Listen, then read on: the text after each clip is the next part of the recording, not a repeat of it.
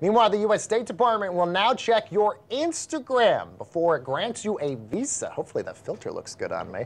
The U.S. will now require almost all visa applicants to submit their social media usernames and any account usernames that they might have had over the last 5 years, all as part of the Trump administration is expanding extreme vetting procedures. Visa applicants will also need to provide 5 years of email addresses and phone numbers.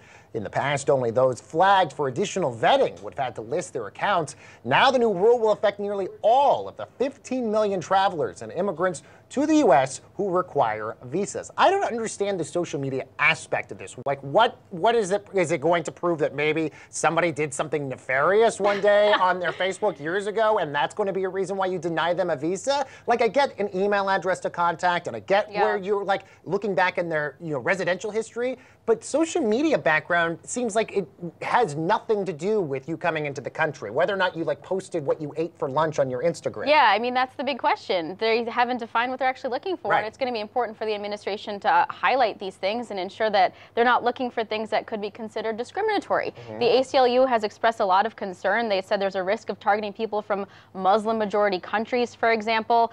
They've said this is chilling freedom of speech and association because people will now have to wonder if what they say online will be misconstrued or misunderstood by a government official. But the platforms that they list are pretty comprehensive. They include Facebook, Instagram, Twitter, Reddit, YouTube, even Weibo, of course, a social platform in China. So there seems to be no escaping, right? Yeah, but I do wish, though, for like your passport, they would accept your Instagram photos as your passport photo for me, because I feel like every person's passport photo is miserable, and you have to hold on to it for 10 years, and then when you have to renew it, you're like, God, I look so different 10 years ago. If they could just let me choose a good Instagram photo with a hot filter on it, I would be very happy.